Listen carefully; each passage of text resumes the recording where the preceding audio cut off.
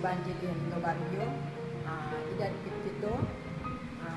Sabi po ako sa El Shaddai.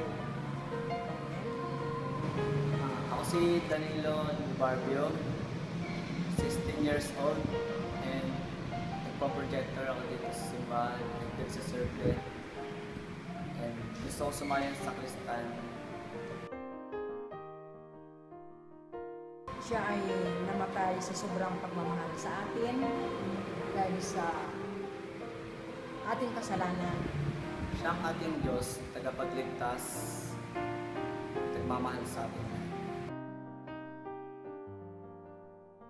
Dati po, wala po akong mga kaya ng pagsisimba, hindi ko po yan, parang nabubuhay lang sa kakain 3 beses gano'n. Pero nung may nakilala akong isang kapatiran sa El Shaddai, doon po ako nahihikaya. Doon na po nagsimula, nung nakilala ko si Cristo. Sa school, sumasayaw kami doon. So, may nagpunta sa school. May nag-iaya ng workshop. Then, niyaya ko ng mga classmate ko. At simula nun, ma-attend na ako sa simbahan ng workshop. Then, pagkatapos ng workshop, niyaya nila ako ng Sunday school. Then, doon ko na tuklasan na masaya pa lang mag-serve. Kaya, di na ako umalis. Kasi minsan, gaya nito, ay anak, iyatak makapunta, sabi ko, kasi ako isang labandera, yun lang ang pinagpapaaral ko sa aking anak na nag-iisa. Sige, subukan kong magpaalam sa aking okay naman yung aking paglalabadahan. Kaya sige, aatin ako anak-anak sa sila. Hindi naman po. Kaya minsan, naisip ko, walang baon yung anak ko bukas. Kaya minsan, yun ang nakakahadlag sa akin. Pero pag isipin mo sa gagawa ko. Minsan kasi, niyayaya ako ng mga classmate ko na gumala. Ako kasi, palagala ako, hindi ako matino sa bahay. So, sama naman ako doon.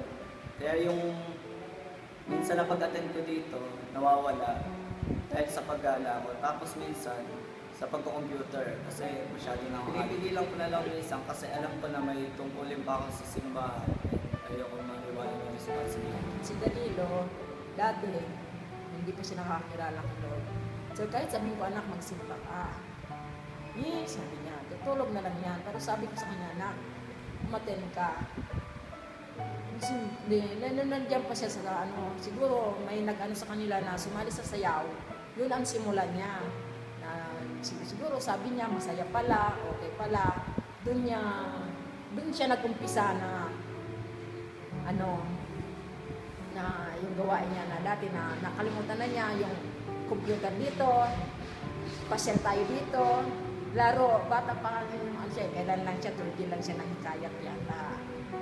Kaya ngayon, hindi na ako nag-aalala sa kanya dahil ang gawain niya, bahay, simbahan, school, simbahan. Ganun na lang kaya yung mga kapitbahay namin, umiiyak ako. Sabi ko, Lord, sana, itong mga bata ito, sana, mahuhutin sila. Kasi, naiingit na rin sila, marami silang naiingit sa anak ko. Kapag yung anak mo, mabait. Natutong yung ganyan, hindi siya mabagkada. Nag-inis ako sa anak ko, salamat kay Lord, hindi ko siya naikaya. Si Papa kasi may sakit sa balat, tapos ako hindi ka. So ang problema namin sakit. Nasanay na ako kasi araw-araw, ganda lang yung si Papa, laging Papa-check up every week. Tapos ako lagi na lang sinusumpong, tiniram na naman ang nebulizer sa kapitbahay. Kaya binila na lang ako ng container. Sa kanya nawala naman siya nawala naman ako na sa kanya kasi pagka kailangan niya na mga ganito, basta mayroon ako, bibigay ko naman sa kanya pag kaya ko. Ang hadlang lang sa kanya talagang kasi may hika siya. Yun lang ang nakakaano sa kanya. Pero kaya ko sabi niya, kaya ko. Sige, Mag-pray ka lang anak, kaya mo yan. Makakalampas ka na. Yun lang naman ang Sabi nga ni Mama, mas mabuti pa yung nasa simbahan ka sayo na sayo, kaysa yung nandito ka sa bahay, lalo ka lang inihiga. Kasi nung workshop, hindi, kahit sayo ako ng sayo, tapos pawis na pawis, pagdating ko sa bahay, hindi naman ako inihiga. Pero pagdating talaga ng school year, doon na ako sinusumpong. Kaya doon na laging gastos sa pambili ng gamot. Anak ko lang sa kanya. Sabi ko, pagbutihin niyang pag-aaral hanggang sa makatapos ka dahil yan lang ang may pagpamana ko sa iyo, sa aking papa mo. At patuloy kang maglingkod kay Lord. Gagabayan tayo ni Lord. Sabi ko sa kanya.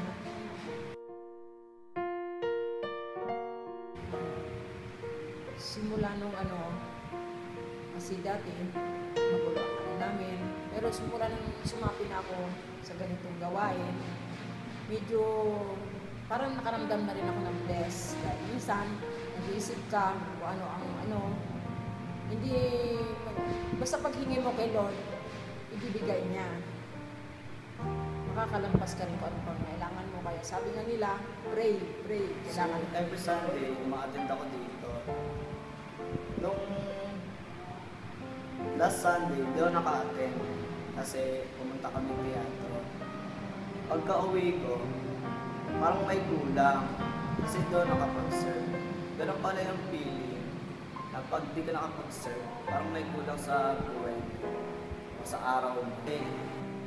Sa unang taong ko, parang nadama ko na yung kasiyahan na gusto ko gawin hanggang sa lumaki na ako kasi yung galang yan, baka makaano pa ako ng vision yan, mga pagsusugal na yan. Kaya tumigil na ako dito kasi para madama ko nga yun, yung mga kasiyahan na gusto kong madama sa paglaki. Well, araw-araw naman, parang sa tingin ko ginagabayan ako kasi sa pag-uwi ko ng gabi, wala pang nangyayari sa akin. Sa pagtulong niya sa akin sa mga problema ko, katulad ng minsan projects, kulang sa budget, dahil puro print, then may dumadating na lang na biglang kuya ko, promote, gano'n. Kaya alam ko na tinutulungan ako ni Lord, kaya doon ko na lang. Huwag nananampalataya kasi ayun yung nagbibigay sa akin na lakas para ma-overcome kung ano man yung problema ko dinaranas na.